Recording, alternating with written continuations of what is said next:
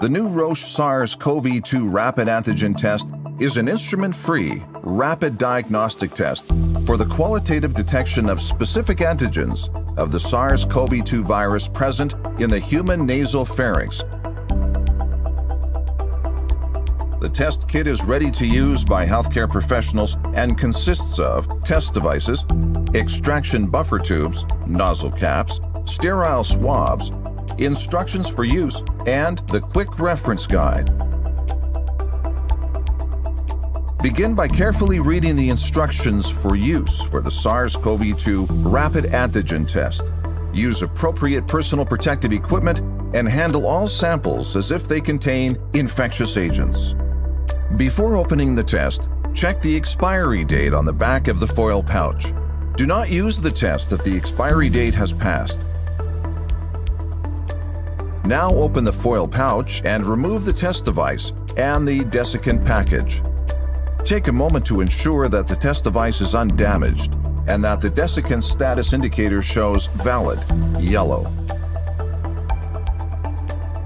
When ready, insert a sterile swab into the patient's nostril and swab the surface of the posterior nasal pharynx. Rotate the swab 3 to 4 times and withdraw it from the nasal cavity. Place the swab into an extraction buffer tube. While squeezing the buffer tube, stir the swab more than 5 times.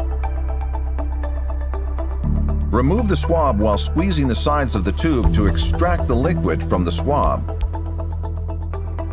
Now press the nozzle cap tightly onto the tube. You are ready to perform your test.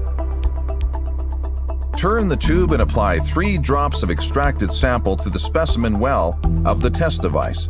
You can now wait for the test results. For accurate results, allow 15 minutes to read the test. Do not read the test after 30 minutes. A colored line appears in the top section of the result window to show that the test is working properly. This is the control line C. Even if the control line is faint, the test should be considered to have been performed properly. However, in both cases, the test is negative. If no control line C is visible, the test is always invalid. In case of a positive result, a colored line appears in the lower section of the result window. This is the test line T. Even if the test line is very faint or not uniform, the test result should be interpreted as a positive result. For safety, dispose all samples and materials used to perform the test as biohazardous waste. Testing ready to go when you need to know. The SARS-CoV-2 rapid antigen test.